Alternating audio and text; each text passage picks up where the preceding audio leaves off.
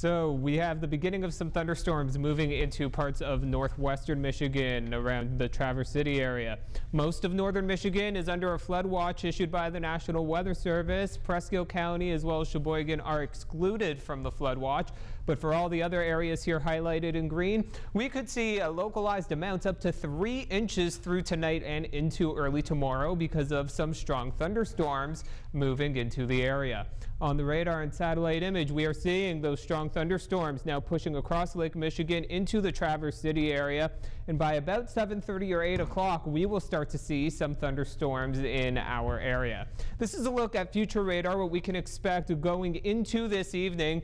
The red and the purples indicate the strongest thunderstorms initially for our northern areas, so places farther to the south like Tawas City and back towards West Branch will remain mainly dry until about 9 o'clock, and then we will see the strong thunderstorms affecting all of the area. That will begin to clear out around midnight, and then into tomorrow morning we'll still see some scattered on and off showers, but overall much quieter weather into tomorrow.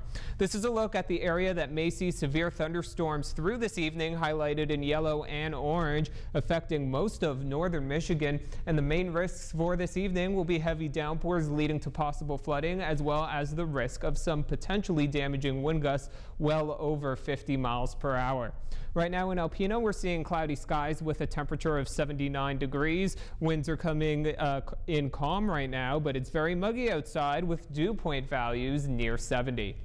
We're seeing temperatures of 78 degrees in Harrisville, 82 degrees in West Branch, and 78 in Atlanta.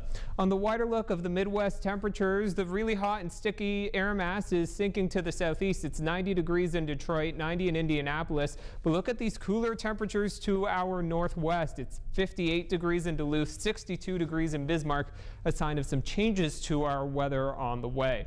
On the wider picture of the radar and satellite image, you can see this long cluster of thunderstorms over Wisconsin and parts of Iowa. All of this is moving eastward. That's our thunderstorm activity for tonight. And then tomorrow we will see some clearing skies building in from the northwest. So through tonight, we're going to see rain and thunderstorms spreading into the area. Definitely the risk of strong to severe storms this evening. The risk of severe weather will begin to wrap up around midnight, and then into tomorrow we will see gradually clearing skies. Many spots across northern Michigan could easily see 1 to 2 inches of rain.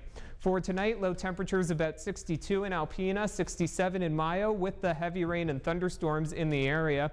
For tomorrow, only 70 degrees for a daytime high, morning rain with clearing skies late in the day. We will see clearing weather late on Wednesday, temperatures near 70 at the shoreline, a dry day on Thursday with cooler temperatures in the area. For tomorrow, we're going to see rain in the morning, clearing skies late in the day with highs around 70. Highs around 70 on Thursday, but a completely dry day from start to finish with partly cloudy skies. Mostly sunny on Friday with warmer temperatures, highs reaching 76 degrees. As we go into the weekend, a chance for a couple scattered thunderstorms Saturday afternoon with highs of 81. Partly cloudy for Sunday and Monday with highs in the upper 70s.